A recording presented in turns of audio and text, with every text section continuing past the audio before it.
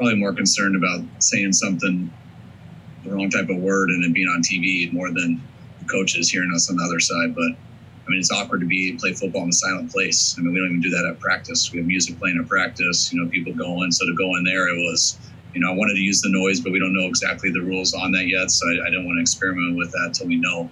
So we experimented with the silent practice, and that might be how the games are. So we got that experience down, and it is what it is. I don't think there's a big advantage or disadvantage to it. Everyone's in the same boat with that. It's just guys getting used to it. Since even small in high school, when you don't have many people in the stands, there's still noise. So we'll see how that goes. Kyle, you seemed a little frustrated with the offense at certain times. Was there anything specific, or was it just like the energy or just the focus? What was? Probably just able to see me better, I guess. There's really never a practice I'm not frustrated out there. It's probably the same way I look in games most of the time too.